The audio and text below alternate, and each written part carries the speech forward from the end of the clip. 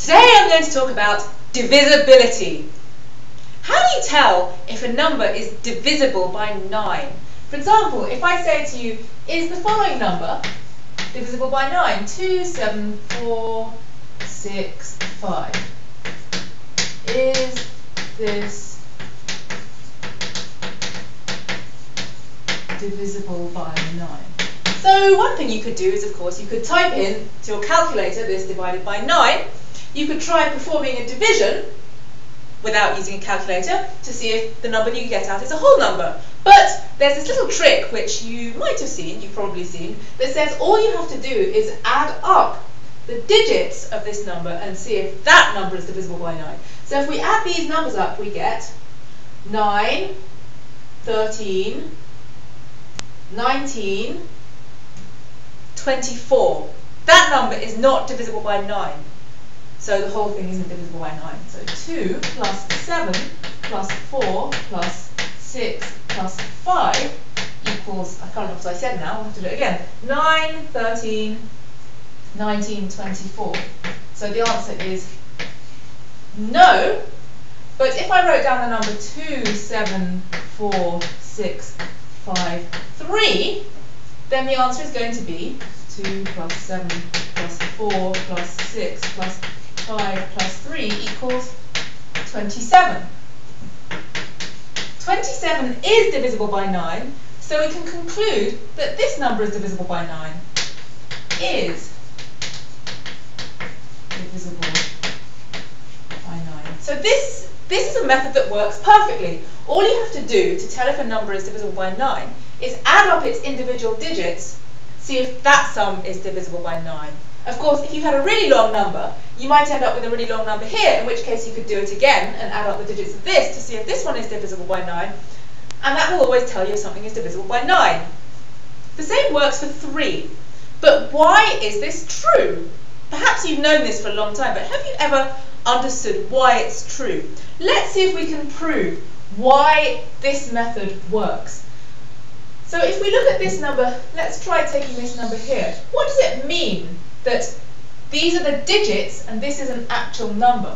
Well, actually, to say that, let's get rid of this one. The relationship between these digits and that actual number is that we've got 2 times 10,000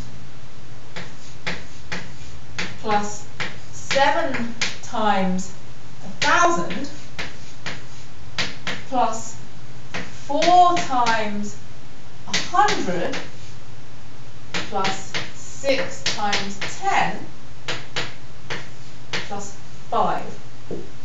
So in general, if we wrote down a 5-digit number as A, B, C, D, E, where these are the 5 digits, we'd be really saying that that was A times 10,000, which we now might as well write as 10,000A, plus 1,000 B plus 100 C plus 10 D plus E.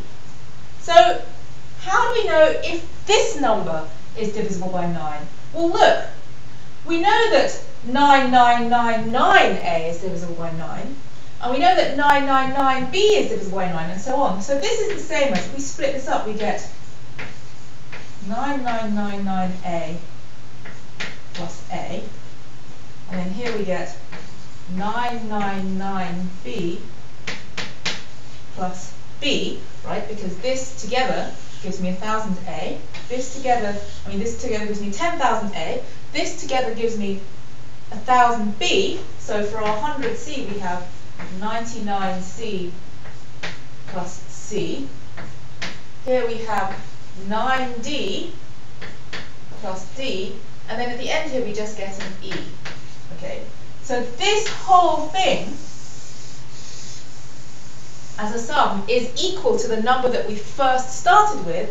This is the one we want to check, right? Now if we look at this, we've now split this into 2. If you look at the top line, this top line is definitely divisible by 9, because it's just, this is clearly divisible by 9, and so is this, and so is that, and so is that. So all we're left with is the bottom line, right? So if the bottom line is divisible by 9, then the whole thing will have to be divisible by 9, because it will be a sum of something divisible by 9 and something else divisible by 9. But also, if the bottom line is not divisible by 9, then this thing over here can't possibly be divisible by 9. So let's see if we can make that precise. So first of all, let's see, 1. So we need to show two things, right? We want to show first of all that if this sum a plus b plus c plus d plus e, if that is divisible by 9, then this one is. And we also want to show the converse, which says that if this is divisible by 9, then that is divisible by 9. So first of all, if a plus b plus c plus d plus e is divisible by 9, then a, b, c, d, e equals n plus m, right? Where this top part, I'm calling this top part n, and this bottom part is m, where n is divisible by 9,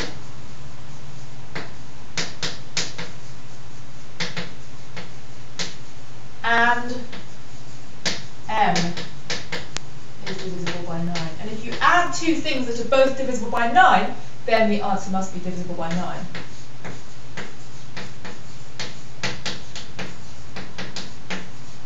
Of course, you might wonder why that step is true. And what we're going to do next is we're going to make precise the notion of divisibility so that we can really show that that is true. Now let's try and do the other way around. Secondly, suppose that this a plus b plus c plus d is divisible by 9. Then we've got to show that this m here is divisible by 9. So suppose if a, b, c, d, e is divisible by 9, then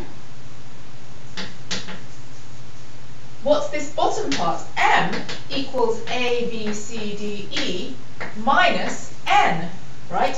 Where this is divisible by 9 and so is n. And if you take the difference between two things that are divisible by 9, that's definitely going to be divisible by 9. Where this is divisible by 9, and also this is divisible by 9. So, so that means that this implies that m is divisible by 9. So what have we done? We've shown that if the whole number is divisible by 9, then the sum of the digits must be divisible by 9. And also that if the sum of the digits is divisible by 9, then the original number must be divisible by 9. So we've shown that this is a precise test for checking whether something is divisible by 9 or not. So what you can do now is see if you can do this argument for divisibility by 3, and also see what happens if you try and do divisibility by 11.